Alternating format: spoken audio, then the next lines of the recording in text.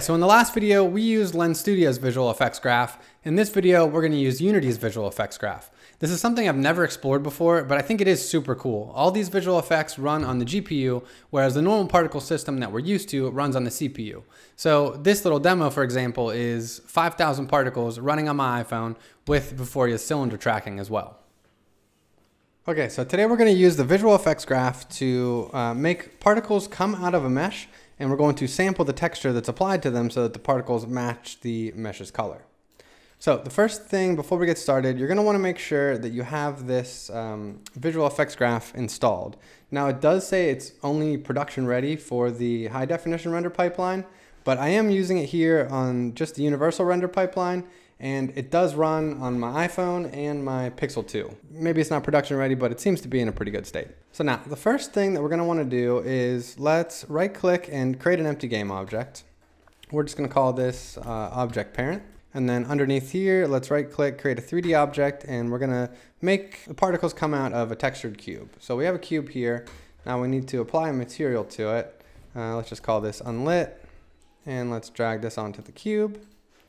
And then let's go universal render pipeline, and let's go give it an unlit shader, and then let's put that texture on it. So you could use any texture. I'm just going to use the texture that I applied on this beer can.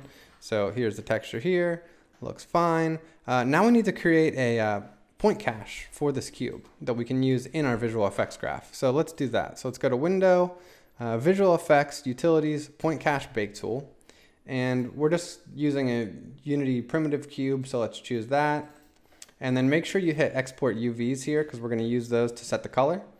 And then save pcache to file. Just save it as cube. Cool. So here is our point cache bake file. And let's right click. And now we just need to create a visual effects graph. And let's just call this cube. Cool. Now let's drag this into the scene. It's got to be at the same level as our mesh, and let's just rename it VFX actually. And we want to make sure that this cube mesh transform matches that of our visual effects graph. So let's paste component values there. Cool. So let's go in and make this look like something. Okay, so the first thing, let's make this, let's make it output like 5,000 particles. So set the spawn rate and the capacity to like 5,000. That looks cool. Set velocity random. We're not going to use that. Lifetime random, let's go like 0.5 to, I think 1.5 looked pretty good in my opinion. And then update particle, we're going to create a block, and we're just going to add, oops, not sign distance field. We just want to add force in a constant direction. So let's just go force, and then let's change this to like, I don't know, let's just go 0.5s across the board for now. And leave this as absolute. So cool. Oh, a couple more things. So in the output quad, we are going to, I don't want to set size over lifetime, set color over lifetime. I don't want this to fade in, I just want it to fade out. So let's command delete to delete that node, and then this alpha will bring this up to 255, so it's just going to fade out. So that's perfect. And then main texture, let's just use Unity's default particle texture. So just type in default here, and then default particle system. Cool. Let's choose that. That looks pretty good, but you'll see that our particles are now just coming out of like one single point there. So let's change that. So if we go up here to initialize particle, we can now add our point cache from our cube.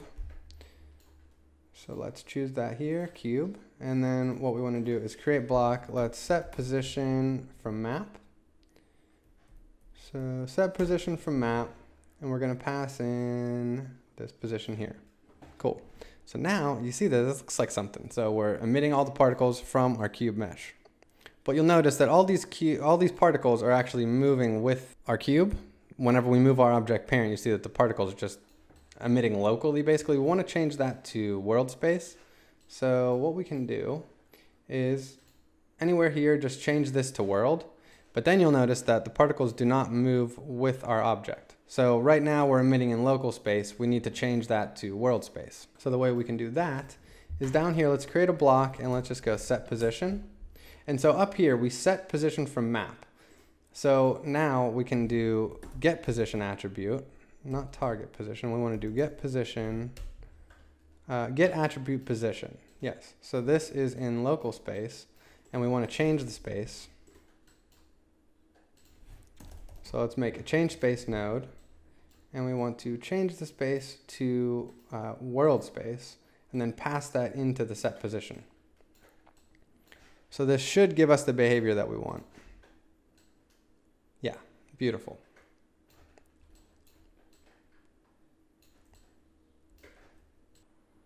So now, how do we get these particles to sample this texture? Well, I saw in a forum that Unity's coming out with an official way to do this, but as of right now, they recommend saving the point cache UV data into the color node and then getting that color attribute and using that to pass in UVs for the texture for setting the color. So the way that you would do that is this. So we can right click on the initialize particle block and we can just do, let's go set color from map. And then we're going to pass in the UVs. So the X and Y UVs are going to be R and G of the color attribute. So then down here, we can just go add another block for set color. And we can now get the color attribute. So get attribute color, where is that? Why can I never find anything? Okay, there we go. So get attribute color, and then we can pass that to a sample texture 2D node. So sample texture 2D, we're going to pass the color in as the UVs. And now we're going to add that same texture that we applied to the cube and then pass this in for color. Why didn't that work? Oh, I think so down here, set color over lifetime, we just want to set alpha only, not color. So yeah, beautiful. Now you will see that our particles are matching the texture. So one thing that I had to do when I was doing this for the can is I needed to set tiling and offset of this cube. So if you're doing that, for example, let's set the tiling. Let's just get rid of this black. So you'll see when we change the tiling here, the particles are not respecting that tiling. So what you can do is back in the visual effects graph here, you'll see set color from map. There's a bias and a scale. So for scale, you can set the tiling, and for bias, you can set the offset. So we had 0.81 for the tiling. So we'll just put that in the Y value scale. And now you'll see that the particle colors are respecting the tiling. So yeah, that's it. Now you can move this object parent and the particles emit in world space, and they're sampling the texture that's applied to this cube. All right, so that's it. That's all I got for today. Definitely let me know in the comments what you guys want to see in the next video. And with that, we'll see you next time. Goodbye.